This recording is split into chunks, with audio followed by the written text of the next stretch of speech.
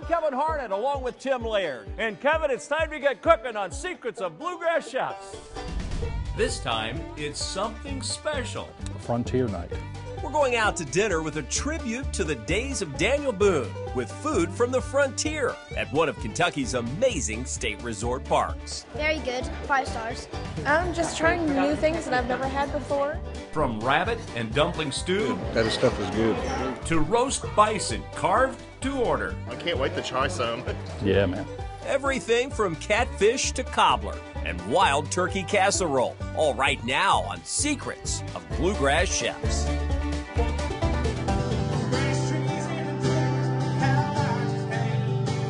I'm Kevin Harnett, glad to be with you again, revealing more secrets of Bluegrass Chefs.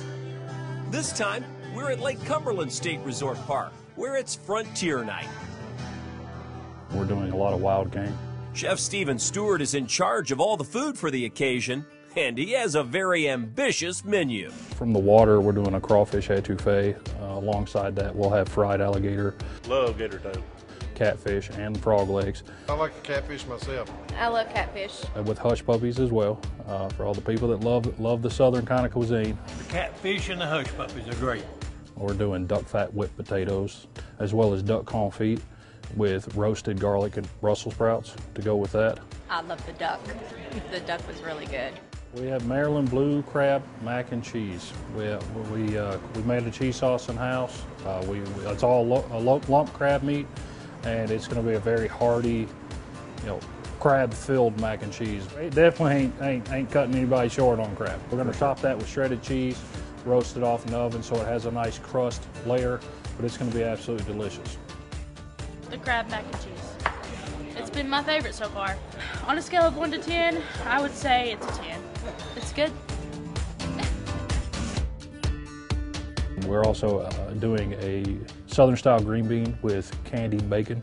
A lot of times when you add bacon to green beans, it sogs out and gets real soggy. This will actually retain that crispiness. We're doing garlic butter biscuits with fresh baked yeast rolls we're making in-house. We're also doing a wild blackberry cobbler, a bourbon and honey bread pudding, and a scratch cake with caramel icing. So everybody will definitely leave full. And most of the parks will offer this at some point, so definitely contact your local parks to get the game plan. We're getting more than the game plan tonight. We're also getting the secrets to how all the food is made, starting with the soup of the day. For our soup du jour for tonight is going to be a rabbit and dumpling.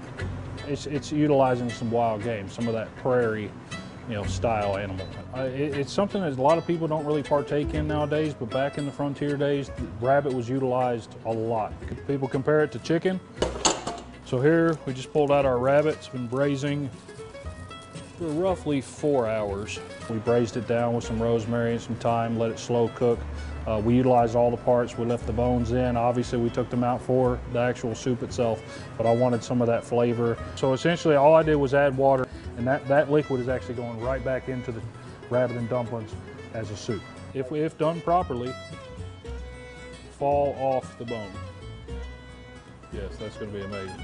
They're extremely tender, so they're going to essentially fall apart, and the bones are literally that easy to remove.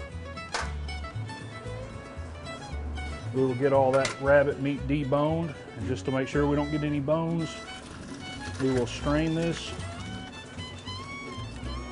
Oh, it smells so delicious. I added the drippings from the pan already, so this is our dumpling stock. Personally, I like to use biscuit dough.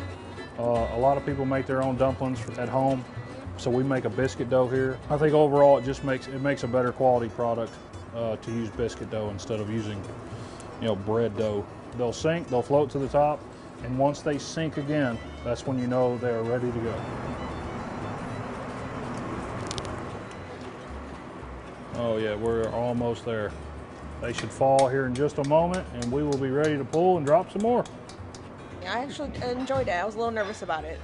It's really good. It's good. The Frontier Night food includes a lot from the land, but also from the water, including crawfish etouffee. We're going to put our own little spin on it, but it's still a fairly traditional recipe. So I start with a roux. It is the beginnings of the roux. Essentially, it's just butter and flour. You add it to a lot of soups, stocks, just as a thickening agent. The key to it is slowly adding the flour, allowing it to kind of mix in with that butter and cook down. You definitely want a nice little boil, probably medium to high heat, allowing that flour to cook. We're going to slowly add in our stock here. It's actually the stock from boiling down the crawfish.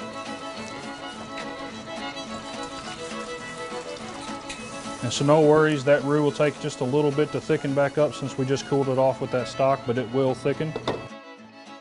I'm adding the Trinity to start sauteing down. Onions, bell peppers. Get those sweating a little bit, get them starting to cook. Adding the celery here. It's a staple down in Louisiana, gotta have Trinity. I'm just seasoning it up a little bit. I like to season at every step, so I'm actually gonna go ahead and season the stock as well, but I added salt, pepper, garlic. I'm gonna go ahead and add some other spices to our stock, our base here. So I'm gonna do the same thing, salt and pepper. We're gonna add a little cayenne for kick, a little chili powder, some fresh minced garlic, some parsley flakes, and some thyme.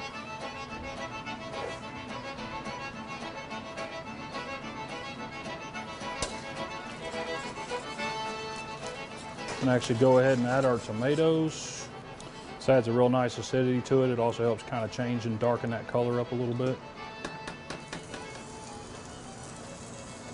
Starting to get a little tender here. We're going to go ahead and add a little bit to our stock. And we are going to let that simmer for around 10 or 15 more minutes and let it thicken. But this will be a beautiful sauce to add our crawfish to. Now that this sauce is starting to thicken a little bit, we'll go ahead and add our crawfish. We boiled it in shell. We added our own little Cajun liquid, or boiling liquid to it. Old Bay, Cajun blackened seasoning, salt, pepper, fresh garlic. We let that boil for roughly 10 minutes, and we cut the heat and let it soak for another 15. And then we let them cool, we peeled them up.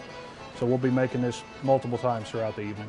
Keep it as fresh and as good quality as possible. It's well worth it. The labor is nothing compared to the gratification of the people that are coming out and enjoying this. We got rice pilaf, essentially long grain rice with orzo pasta. We got our crawfish etouffee.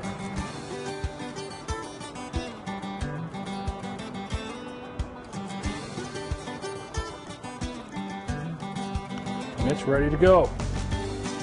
Man, does that look good. And we're just getting started on this special Frontier Night edition of Secrets of Bluegrass Chefs. Coming up, roast bison and duck fat whipped potatoes. And later, you don't want to miss this wild blackberry dessert. If you're not here, you're missing out. Hike, bike, boat, golf, and relax. Make the most of your vacation at Kentucky's 45 state parks. Plan your trip at www.parks.ky.gov.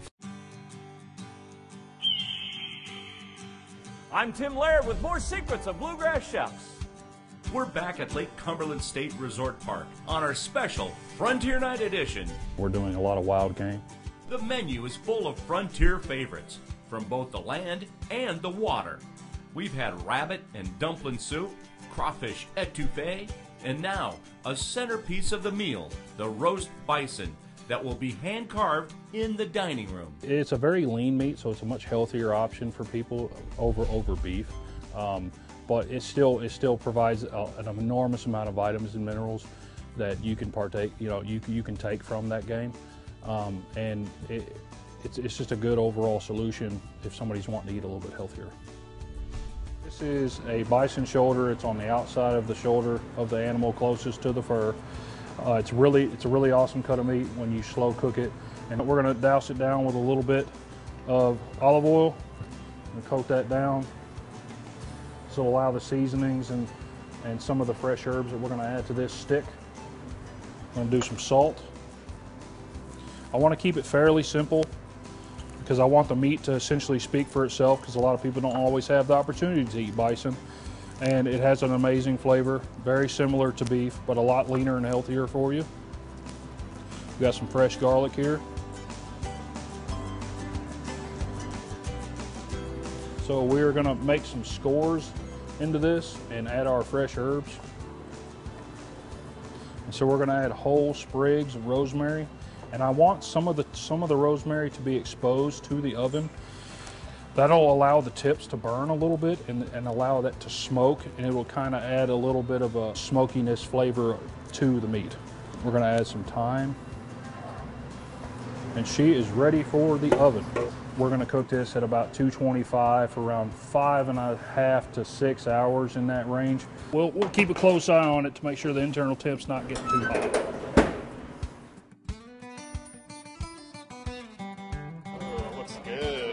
Bison's very good, very good. Tasty. It's good. I wouldn't say I ain't got much left. It's all pretty good. So, I mean, if you're not here, you're missing out. If you've never had roast bison, you've got to give it a try. And the same can be said for this: Chef Stephen's roasted Brussels sprouts and duck confit. I love the duck.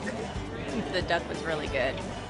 Confit means to preserve, and back in those days that was kind of what they had to do to preserve their food. And it's not, confit is not traditionally frontier, but it has the same kind of concepts to try to preserve their meat for as long as possible in a cool, dry place. It is a French method, but the basis of it is to essentially preserve the meat. So what we do is we take the duck legs and we cook them down in basically oil or fat. And essentially, when that cools, that fat recongeals to the leg, which reduces the oxygen content that's actually touching that meat, which reduces spoilage. And it turns out, a byproduct of that duck confit is the secret ingredient in the chef's whipped potatoes. It is a phenomenal secret ingredient. We're doing duck fat whipped potatoes. That's what they did back in those days. They would utilize every part of the animal if possible, whether it be the bones, whether it be the fur, whether it be the feathers. So I'm trying to utilize every part of the animal. So when that duck fat when we braised down, we skimmed it off, and we're going to add that to our potatoes. Duck fat is a phenomenal flavor. If you haven't had it, definitely try it out. But if y'all are partaking it at the Frontier Night, it's definitely a must-have. Must-have indeed. And so is this wild berry cobbler. We'll get the secrets to that later on. And up next, wild turkey, the kind you eat. It was a very easy recipe to prepare, and everybody seemed to enjoy it. It was great. Hike, bike, boat, golf, and relax. Make the most of your vacation at Kentucky's 45 state parks. Plan your trip at www.parks.ky.gov. I'm Kellen Harnett, back with you on Secrets of Bluegrass Chefs. And this time, it's a special wild game edition of the show. We've been enjoying Frontier Night at Lake Cumberland State Resort Park with everything from roast bison to crawfish etouffee. And now, we're taking a side trip with Kentucky's Fish and Wildlife Department for some wild turkey. I'm Becky Bloomfield. I work for the Kentucky Department of Fish and Wildlife Resources as the Field to Fork Coordinator. The Field to Fork program is a start to finish, learn how to hunt program, how to process the game, how to prepare the meat correctly, how to store it correctly, and how to make it taste really good. But we found a lot of people who were coming and saying, I have this free meat, right? I'm not having to go to the grocery store and buy it. I harvest it myself, or a neighbor harvests it and gives it to me, whatever it is. I just don't know how to prepare it. And so the Extension worked with Department of Fish and Wildlife to come up with Cook Wild to Kentucky. We currently have 34 recipes. It's focused on truly using that wild game meat. This breastbone, it does run straight down, and then it tees off on both sides. Wild game does taste differently than store-bought meat. That's heavy. That's a really good piece of meat off of that bird. We hear a lot about wild game. You know, it's tougher and it's you have that gamey taste sometimes. So some different things that you can do to help tenderize the meat is a marinade. Some sort of marinade is always going to help break down some of that toughness. You can actually even pound the meat. That serves two purposes. It breaks up that connective tissue, which makes meat tougher. And also it makes it a more even meat thickness, and so then it cooks more evenly. And anytime you can add something acidic, that's going to help break down that toughness as well. And so you see a lot of turkey recipes that have grapefruit or oranges or apples, and that's the purpose of that. We use lemon juice. We also see a lot of people who brine their meat, so just a saltwater solution, doesn't have to be high in salt. Let it sit 8 hours overnight, something like that, and that will help tenderize that meat as well and remove some of that gamey flavoring. We have 3 different recipes in the Cook Wild program that focus on turkey specifically. Tonight we made wild turkey and broccoli casserole and hot turkey salad. I had the turkey broccoli casserole and hot chicken salad, and they were both excellent. They were good, absolutely. You initially prepare the meat the same way, and then you can make the 2 different recipes from that one way that you made the meat. And you prepare it in a roasting dish in the oven, just garlic powder and pepper on it to start. You put it in the roasting pan for about an hour, a little over an hour. For one of the recipes we cubed it, and for one we shredded it. I think it was about 4 cups of cubed turkey meat. And then you just steam frozen broccoli. You layer a 9x13 dish with the turkey meat and then with the broccoli. And then you make a topping with cream of chicken soup, mayonnaise, lemon juice, and curry powder.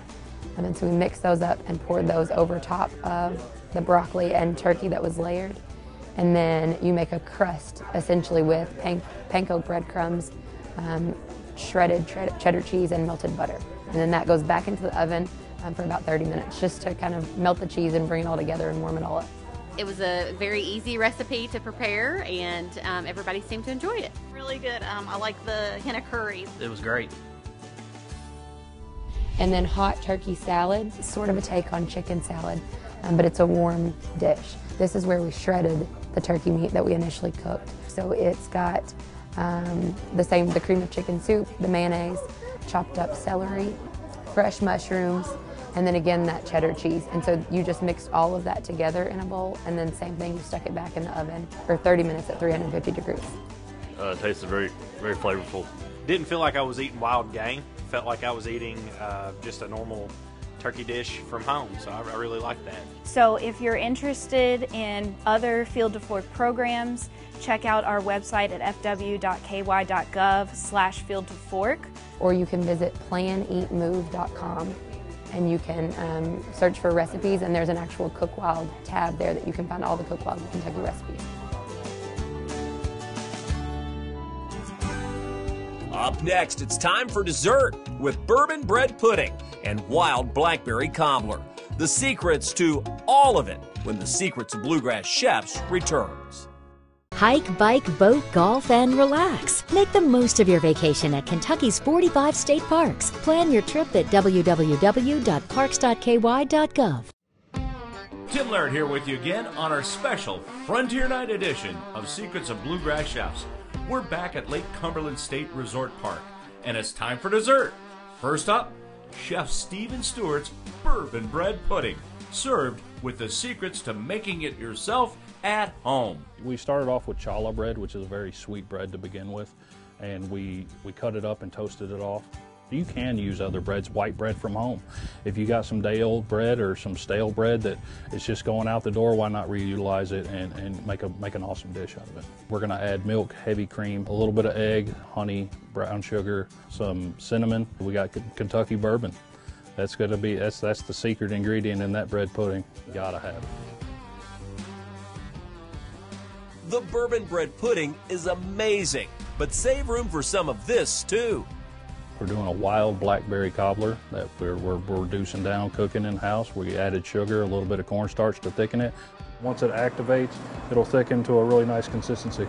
There's no liquid added to that whatsoever, no water. We're making our cobbler dough topping in-house. This is going to be our cobbler dough. It's equal parts self-rising flour, milk, and sugar. So very simple to do it at the house. So we're going to add a little bit of our cobbler mixture here, our cobbler dough. We'll run them about 350 for roughly an hour and 15 minutes. Uncovered, yep. I want that dough to rise, and I want it to kind of brown up a little bit.